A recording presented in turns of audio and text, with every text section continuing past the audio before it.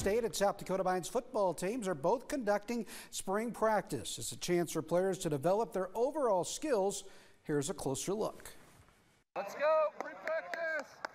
The South Dakota Mines football team is conducting its annual spring practice, and the spring session is a great opportunity for players to develop their skills. Develop depth within your guys who are here during the fall camp. A lot of times you're preparing for the season, but now's the chance to really focus on your team and make sure your guys are getting better from week to week, and focus on just making everybody on the team better rather than focusing on an opponent.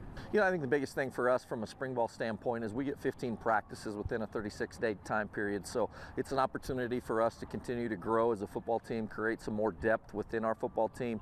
We'll have 2, maybe 3 inter-squad scrimmages and put our kids through some different situations to continue to make them better and get our younger kids a lot more reps. Spring practice also provides the coaches a chance to introduce the players to new looks and schemes. We're playing around with some new coverages, some new fronts, trying to, figure out how well those work with our guys, and as well as just working to become positionless, not necessarily be so stuck on what your position title is, but being multiple and being able to do a lot of different things. Yeah, I think the biggest thing for us offensively is we've got to find a way to take care of the football.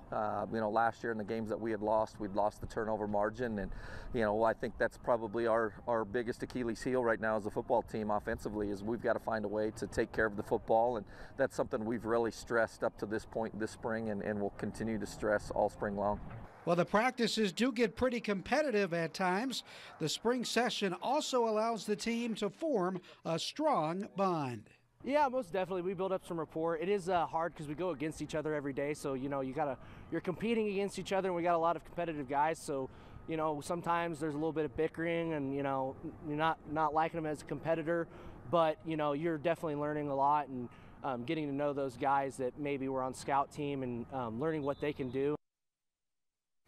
Hardrockers will play their annual spring game a week from Saturday on the 20th. One note from high school basketball: John Hess, the head coach of the Wall girls basketball team, has decided to step down from the job. Very successful coach for the Eagles, coached the team for 17 years and led them to the state tournament this season, so he's going out on top.